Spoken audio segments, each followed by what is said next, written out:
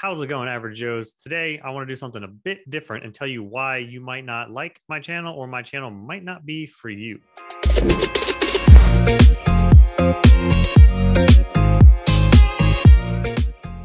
So, even though this is kind of contrary to the video, please like and subscribe if this is something that you would like.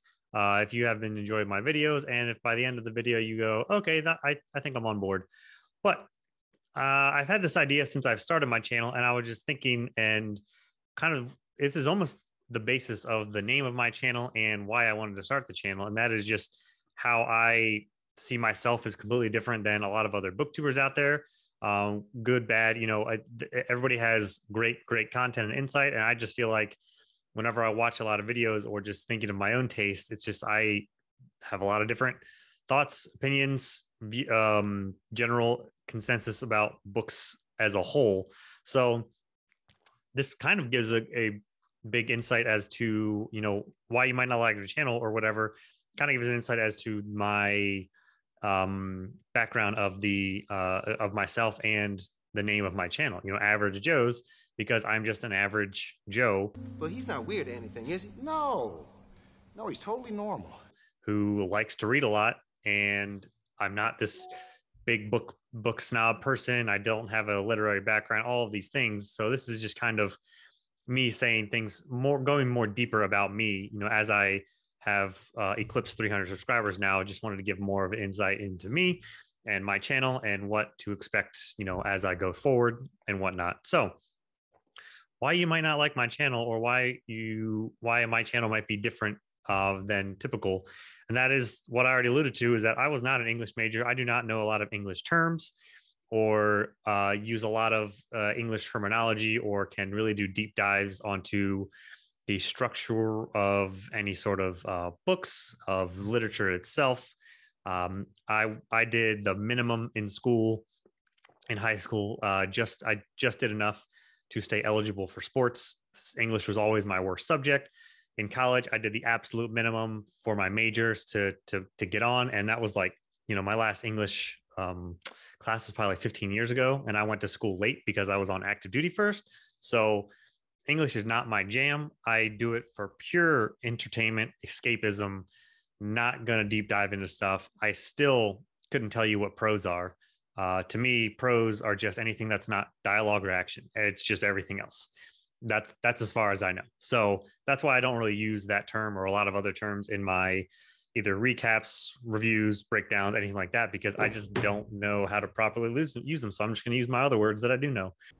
Oh, I don't think I'm a lot dumber than you thought that I think that I thought I was once.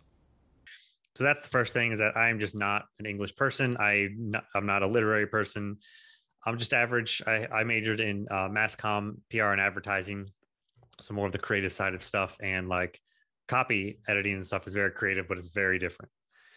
I don't do deep dive reviews, especially dedicated reviews to all books that I read, especially if they're popular books. Like, I'm not going to give the 1 millionth review of, Red Rising or anything that Brandon Sanderson or Joe Abercrombie puts out. There's enough reviews out there. You can just look up those. People will do a way better job than me.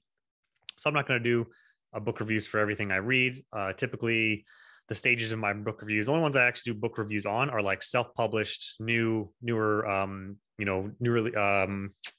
debut authors and things like that that like just don't have a lot of light or traction that I would like to help out. I don't do deep reflections onto books and like deep dives into it. The only times I do a reflection and rant is if it is a popular book and I just really want to share my opinion, because I have a lot of contrarian thoughts or negative thoughts, nitpicky things that I just want to rant about this popular book, not to bash them at all. It's just something that I feel like talking about and venting about at times. Those only happen sporadically. I've only filled my second one of that. And then the other ones I do is why you should read. And that's ones that are on the fringe of being popular, but I think I just want to push people to more read it. And I just feel strongly that people need to read this. But other than that, I'm not going to do deep reviews on all the books that I read. I just read too many of them, and I don't think all of them need reviews. I just wouldn't have enough to say about any of them. Next, I am not a book collector. I bargain book buy. If I see, I'm always looking on Kindle and Amazon for whenever books go on sale. If they're $2, then that's when I buy it. For like $5 less, then I buy. I almost never buy a book that's more than $10. I've seen $100,000, except maybe in the movies. But I assure you, something gets lost in the translation. Physical, sometimes I will, depending on what it is. But if it's more, like, I will probably not read any more of the Murderbot Diaries because each book is $12 and it's only like 150 pages novella, which is absolutely ridiculous. So I'm out. So I'm not a book collector. I do bargain book buy. When I do buy physical books, most of these are used. So I just go on and either a used bookstore, like a lot of these were from a used bookstore, secondhand shop, or like these legacy books. They were probably like $3 and I paid another $2 or $3 for shipping. So I get each book for $5 or $6. The stories are all the same on the inside. I don't do special editions of books. I'm not a book collector. I have yet to ever, and I don't plan on buying more than one version of a single book. That goes for audio and physical, or Kindle and physical, or anything like that, because I'm only going to read one of them. Now, I might get to a point where there's been once or twice where I think the audiobook just didn't work for me for a book, and I might eventually get down the road if there's a sale on that one, then I might try it on, like, actually read, and then vice versa. There might be some sloggy type books that I might turn to the audio version just because they're too wordy, too descriptive, and I just need to get on with it or be able to listen at my 2x speed normal. So that's it. And I guess along the lines of that, I own Kindle, I own physical books, I own audiobooks. I do all of them. I'm not like a book snob in one direction or another. All the stories are the same to me. Typically, if I start a series on one medium, I try and finish it on that one, but there's been once or twice where I've kind of blurred over. And like, there might be some series like Wheel of Time. Eventually, when I do that, I think I'll do a mix of reading. And then when it gets to the slog books, I'm going to go full on audio, because 2x speed, get that through 30-second skip button for all the descriptions and just go. I don't need all those descriptions. And I guess that can kind of go into a next point of that. I am not one for literary beauty or beautiful descriptions, flowery writing, wordiness, classics, long prose, all of these things. I just don't need it. I'm like more of a straightforward story. Now, I don't know enough about prose to, as I've said before, to describe what I do like. I know that people like Guy Gavrique do not work for me, but Stephen King does. For some reason, Stephen King can write a lot about nothing that's going on, but I'm just captivated by what's happening. But if you give me somebody that's just taking too long to describe stuff, or giving me way too many metaphors and similes, and you might say, oh, well, the imagery of this is so good. And I'm like, well, you could just actually describe it to me, and that's fine. I'm here for info dumps, all about info dumps. Totally fine with that. So that's my kind of view on it. Like, I don't need the poetry or the beautiful writing. I just need a good story, characters, and plot. Myself, I guess, if you want to go to that as well, is I'm pretty monotone, I know, and I'm unenthusiastic. That's just how I am. I guess I'm not really an angry person. Are you angry now? And I think it's also with the medium as well. So I'm mostly an extrovert, and I can't really be an extrovert to a camera. If you were to see me in person, my personality is completely different. If you ever watched the Booze and Books ones, or when we were on with Lauren, that was a little bit more about who I am. But like, just talking to a camera, this is just how I can't be enthusiastic to a camera. I just can't. But if I was in person, and if I were to do like collaborations and stuff with people, I think you would see a different side of that. But either way, I'm fairly monotone and unenthusiastic. I'm more of a dry humor, witty type of person. And then I'm also on the more of a logical and critical side versus emotional side of my views and thoughts toward most things, and especially toward books. All right.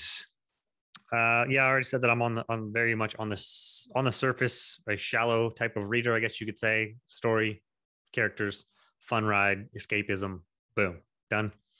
I do not do monthly TBRs or wrap ups like I think the majority of people do, which is completely fine. That just doesn't work for me, because I know there's always going to be blendovers, but I'm much more of a mood reader.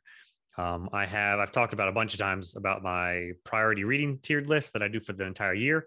that list stays the same for the year, and I check in like quarterly to see what I want to get to each quarter. But it also goes off of mood. Like I am reading so many things now at this point of the year that I either never even heard of or never thought I was going to read earlier in the year. But guess what? My mood dictated that I wanted to do it. So that is another thing, is that I'm not going to do like I prefer to do quarterly check-ins, to where I say what I read this previous quarter, what was my favorite of this quarter, how many I read, what I want to read going forward, how it stacks up with my priority tiered list that I made for the year. So those quarterly check-ins I much prefer, because I like a more macro view than a monthly view, because a month, considering it takes maybe a week to read each book, it's kind of hard to each month is kind of like, it can be kind of a mess, and I just don't care to do it for every month. But I mean, I know it's great for other people, and I honestly, I still watch everybody's monthly wrap-ups and TBR just because I like those. So I get that. I'm just not going to do those mostly.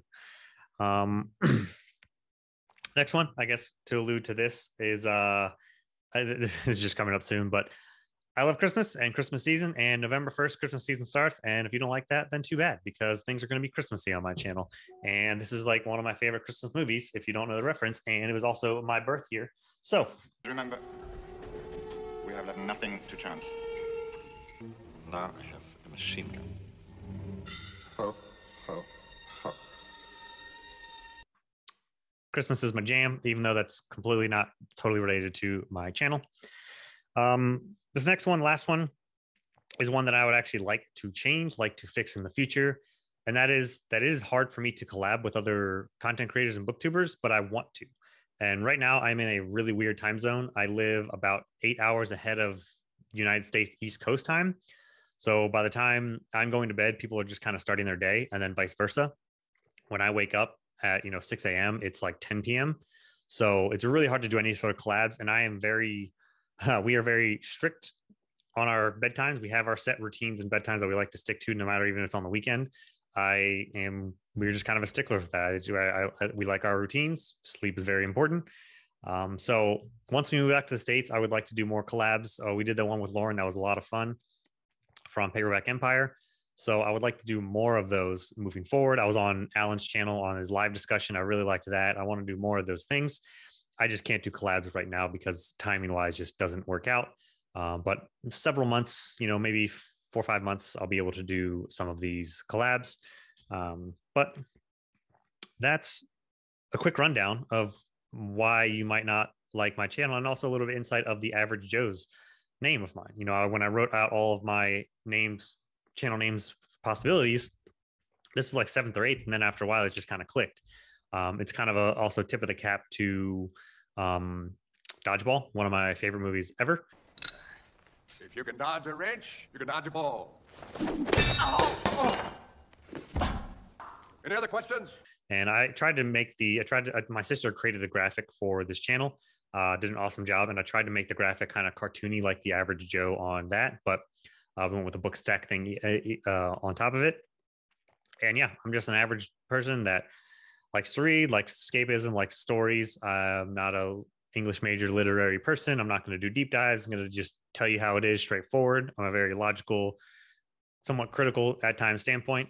And I'm just going to have fun and make random lists and things that I want as I go. And that's basically, I guess, my channel in a nutshell.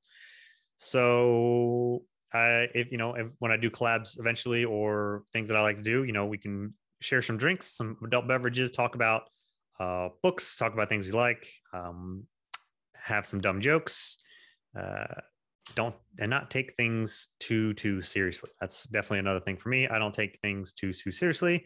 I just kind of have fun and go with it. So there it is. Let me know what you think about this, my channel, thoughts on content and whatnot. Just a little bit more about me here, a little bit of a different video, but why not? And let's chat more in the comments, and I'll see you in my next regular video.